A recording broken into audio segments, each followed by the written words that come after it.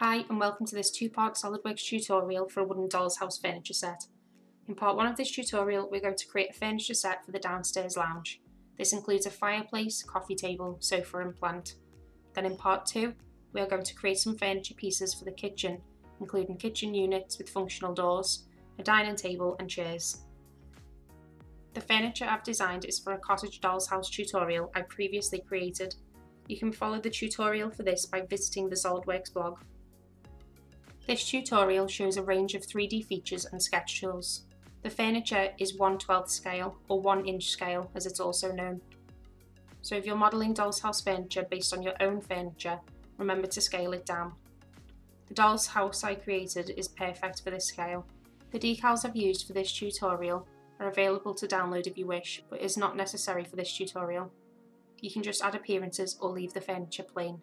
As seen in this rendering done in Solidworks Visualize, I have also created some furniture for the doll's house upstairs rooms, which will be available to download in the Solidworks blog if you would like to download and see how they were created.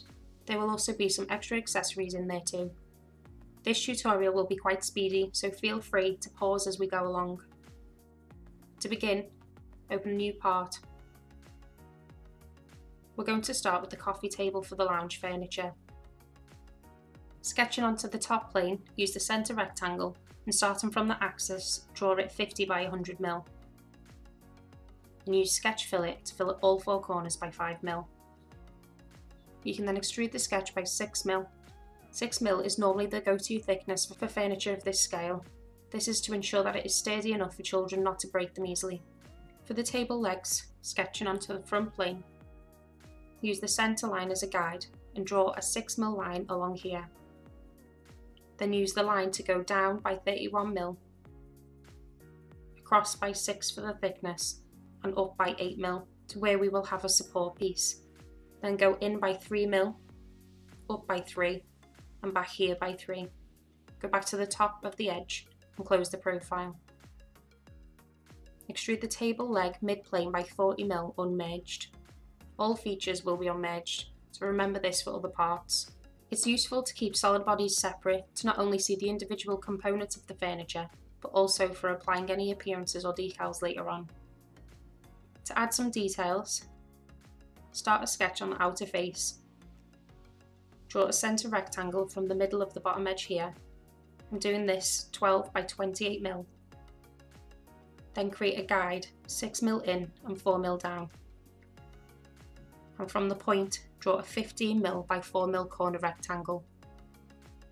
With the rectangle still highlighted, use the linear sketch pattern and go to the right like this. Change the dimension gap to 8 mm and the instances to 4 to look like this. Extrude cut the sketch through all. Because I started the part from the centre axis, my right plane is through the middle of the part, so I can just copy the leg over from here using mirror bodies with the leg body selected. Because most wooden dolls furniture is glued together, it can need extra support to strengthen it. To add extra support to the table, sketch onto one of the leg side faces and use the rectangle to fill in the gap we left in the legs, going from one side to the other like this. Extrude the sketch by 40 mm, or select a vertex from the other side of the legs. Remember to keep it unmerged. Save the part as coffee table, and here you can either close it or add some appearances and decals as you go along. Our next piece of furniture is a fireplace. Starting on the front plane, use the centre rectangle and from the axis draw it 6 by 120 mm. Extrude the sketch by 25 mm and fillet the front 2 corners by 5 mm. Sketch back onto the front plane, and from the inner point of the fillet, draw a 64 by 20 mm rectangle like this on both sides. Extrude these by 20 mm unmerged, and start another sketch on the front plane, this time filling in the inner space here with a rectangle, and extruding it by 6 mm. Back onto the front plane, draw a 20 by 110 mm rectangle along the tops here, extruding it by 20 mm unmerged. Then for the top of the fireplace, sketch back onto the front plane use the midpoint line to draw a 60mm line along here, 120 in total, and turn it into a 6mm rectangle. From here, extrude this by 25mm. Finally, to add some logs to the fireplace, sketching onto this face of the fireplace, use the circle to draw 9 and 12mm circles like this.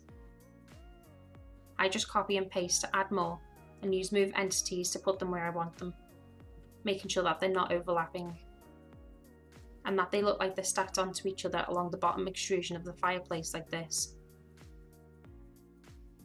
Extrude all the logs by 12mm and remember to unmerge as you go. Save the fireplace and close it if you don't wish to add any appearances. Our next piece is a sofa. Starting a new part, selecting the top plane for a new sketch, using the centre rectangle and drawing from the centre axis, it should be 45mm by 106. Extrude it by 6mm. This forms the base structure for the sofa seats. For the sofa's arm, sketch onto the front face of the extrusion and use the line tool.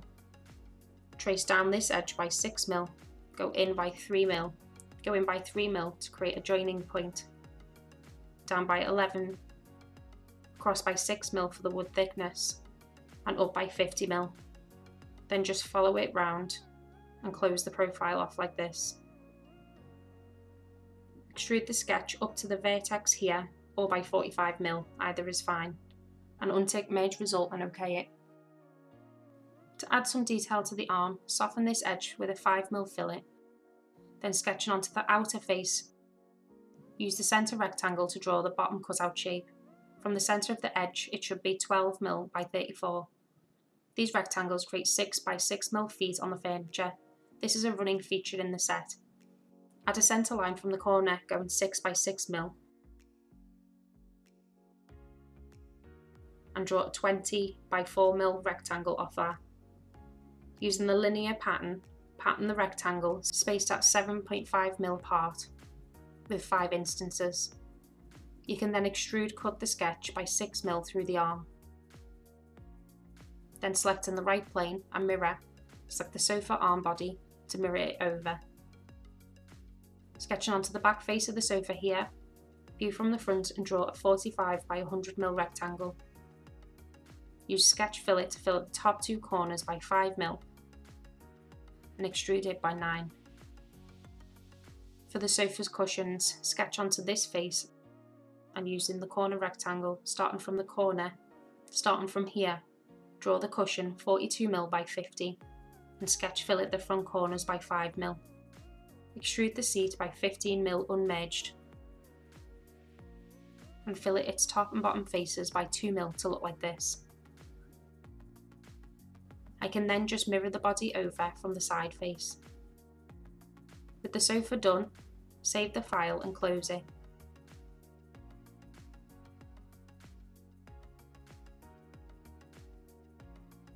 The final piece for the lounge is a plant pot.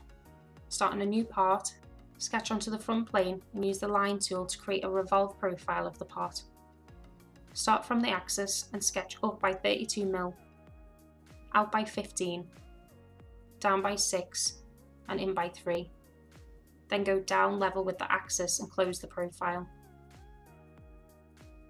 Fillet these 3 outer corners by 1mm and revolve the profile from this edge. For the plant leaves, sketch back onto the front plane and using the centre line, draw a guide up from the centre of this edge by 55mm. Then use the midpoint line with full construction ticked, and from the centre of the guide, go out by 9mm. Then turn on dynamic mirror entities with the centre line and use the spline to join up the point on one side to create a simple leaf shape. You can then extrude this mid-plane by 1mm and unmerge it. I'm then going to use move/copy bodies to move and copy the part. Ensure that copy is ticked here and move the leaf 2mm along the z-axis by typing it into this box. Then repeat the process with the same leaf, but move and copy it backwards along the z-axis at -2mm. The leaves would probably be made of felt, so I'm going to add a bit of a bend to the outer leaves using the flex tool it should make them flop down a little. Selecting the front leaf body and moving the flex triad down so that the bend line is at 29mm on the y-axis, near the bottom of the leaf. That way the bend line is hidden by the pot. I'm bending the front leaf by -55mm to look like this. Repeat this process to the other leaf, ensuring that it goes the opposite way. You can play around with how much it is flexed. Save and close the plant pot once you're done.